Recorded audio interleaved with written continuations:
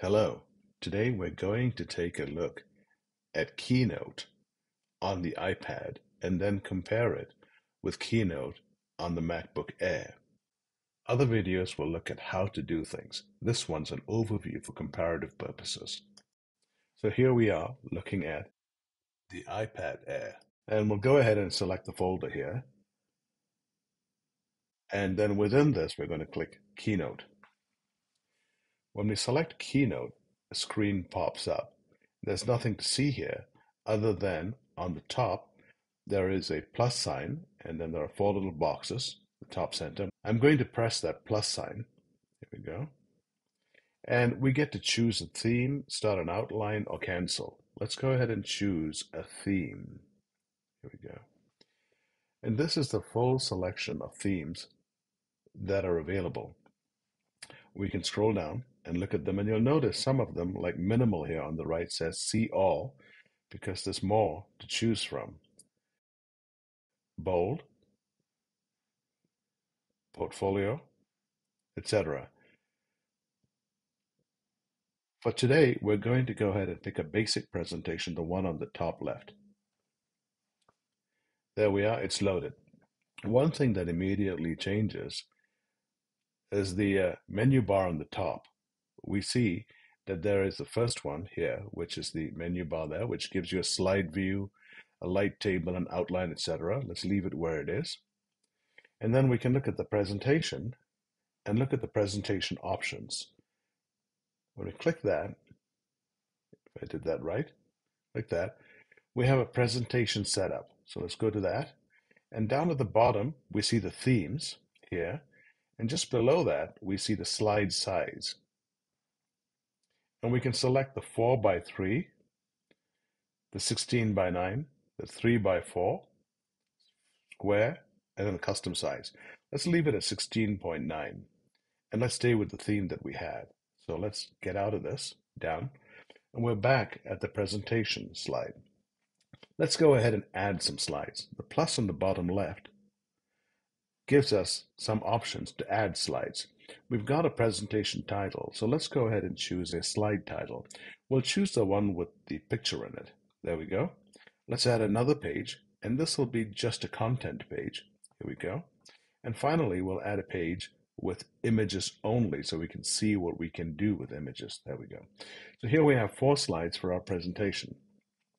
If we were to hit that play button, the little triangle up at the top, it plays the presentation. Play. Here we are, the first slide, which has nothing in it right now. The second slide, third slide has nothing, and the fourth slide is a picture. And there we are, and we're out of it. The next tab over allows us to go ahead and add a table. There are a number of tables that you can add. Let's move over one more, and we can see a number of graph reporting formats available: 2D, 3D, and there are even interactive options. Moving over to basic shapes, we can see that we have a number of shapes to choose from. Beginning with basic, then there's geometric shapes, objects, animals, nature, food, symbols, education, and so on. Next, we have the opportunity to bring our own photo or video in, or use our camera to capture data onto our slide. And then, if we go ahead and click the Share button, that's the box with the arrow pointing up, a screen pops up that allows you to share your presentation. What's worthy of note here is there is the copy, and then there is the export and send, and save to files. So you can go ahead and click the export and send, and you'll see we've got PDF, PowerPoint, and movies. What we can do is we can create a presentation with timing, etc., then export that into one of these formats so it plays as the viewer uses it. Let's get out of that. And then we have a format button that allows us to format the slide, the background, the title, etc. And we've got the 3 dots. One of the key things here is the animate option, and that's a separate component. And then finally, on the extreme right, are settings. Let's go ahead and edit these slides. So let's select the presentation slide and call this my demo slide. Like that. We're going to change that name to type. I'm going to use my pen. Okay. Take that slide, delete, delete. Let's see if we're deleting the right thing. Okay, there we are. And we're going to type in now a slide deck. And we're going to call that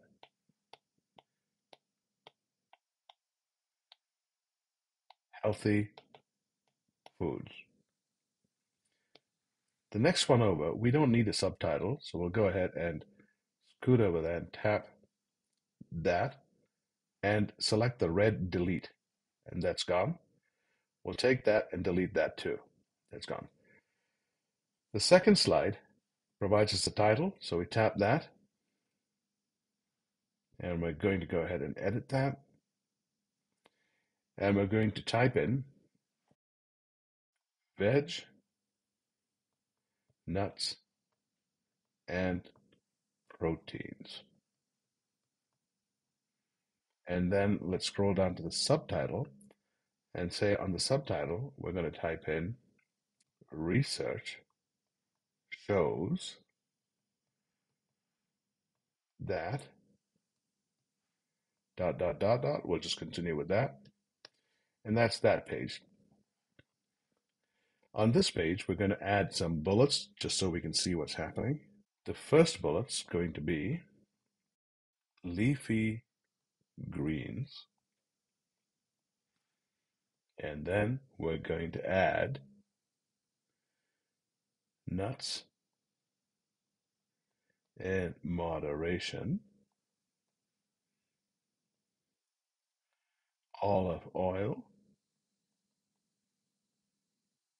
and that should do it for what we're trying to show here. And let's go to the last slide. On the last slide, we've got these three photos here. We can click on that plus sign that allows us to go out and choose a photo or a video or take a photo and insert that photo instead of what's here. Let's leave these as they are. Now with that done, let's go back to the play button and hit the play button and see how it looks. This is how our presentation will look.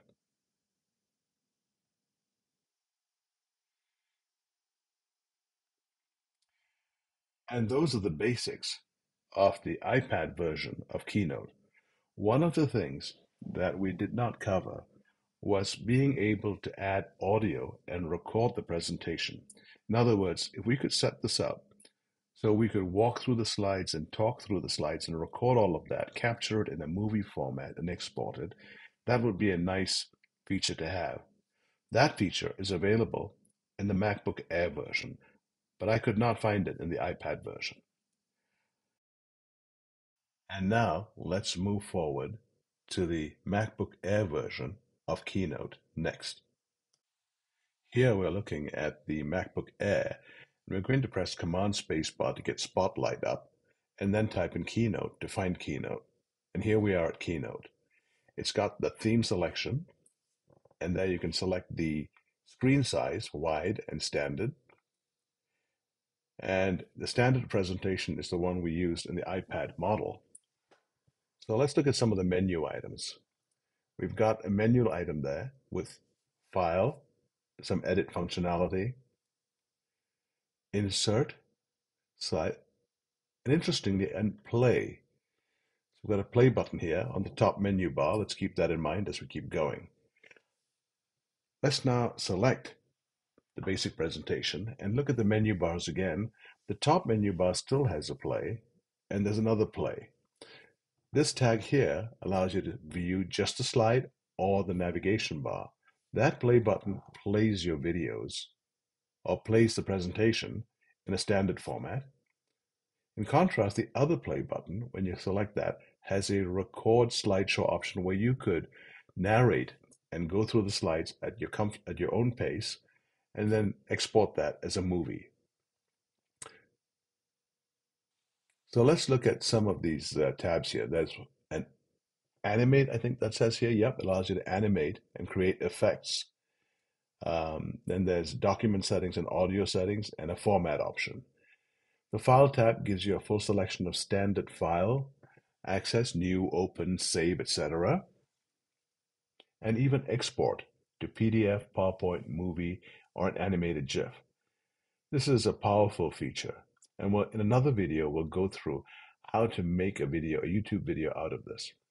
Edit gives you a standard selection of cut, copy, paste, grammar, etc. And insert a table, as we saw on the iPad version, charts, text boxes,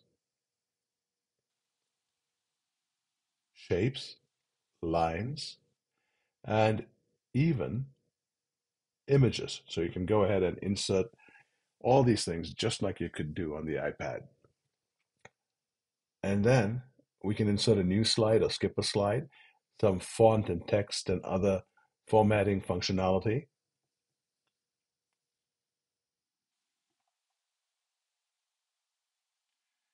And adjust your view, and then back to the play. We can view this play in full screen or in a window, or we could record. And then there's some window options that you can set right there. So keep an eye on those two play buttons. They are different, and this is different from the iPad.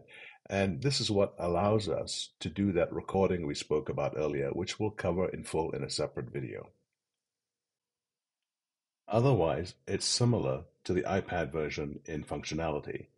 I hope this helps, and there'll be more videos on specific functionality within both platforms. Thanks for watching.